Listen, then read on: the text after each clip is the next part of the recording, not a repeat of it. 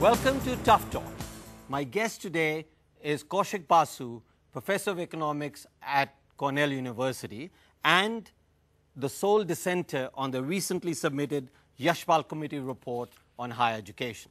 Welcome to the show, Kaushik. Thank you. You know, not only were you the sole dissenter, but apparently it appears that it didn't even appear on the website where the report was. Is that accurate?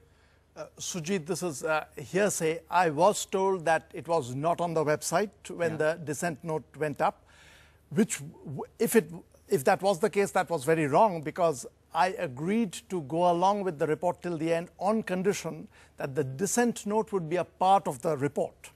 But just hold it right there. Yeah. Are you trying to tell me that they needed to be told, this very elaborate committee, which is, after all, the subject is higher education, that they would, it was a precondition almost, that a dissent note wouldn't be there, that you had to actually demand it? Yeah. No, it reached a point which was completely towards the end that I said that I would not be able to go along with the report as it stands, and I will sign on to it on condition that between the covers they would include my 4 pages where I put forward my view. And so I had the option of saying that I would not go along with the report at all, of resigning, but I made it a condition that they would include this, and they agreed. And then there was a point when I was told that it was not on the website.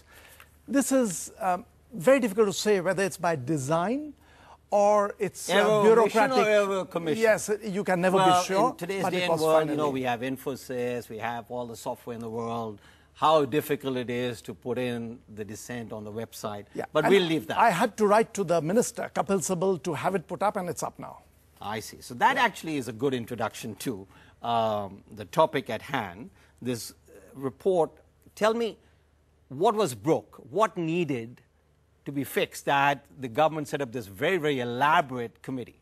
Yeah, Sujit, in fact, the reason I came on the committee more than a year ago, because of my close association with the university system, and we've both worked in years ago together, and the feeling that India had a huge initial advantage in higher education and research compared to the developing countries. We really stood out. Absolutely. That's gone.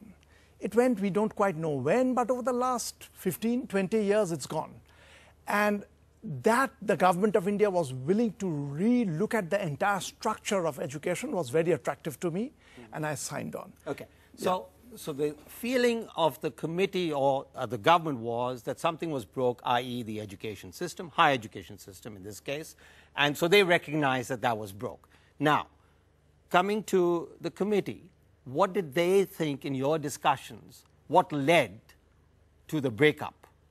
In other words, if we know what led to the breakup, we can fix it. Yes. So what led to the breakup according to the committee? Sorry, a breakup of the Indian education system, the fact that it's not performing. Yeah.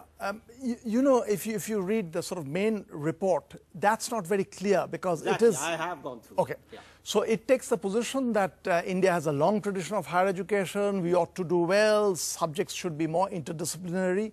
To me, all this is things, fine. Motherhood and everything else in there. All this is fine. You have to pin down concrete things that we want to do. And to me, it seems that the biggest thing that had gone wrong is that not that we had made any changes which were wrong, but we had made no changes. Tubar.com,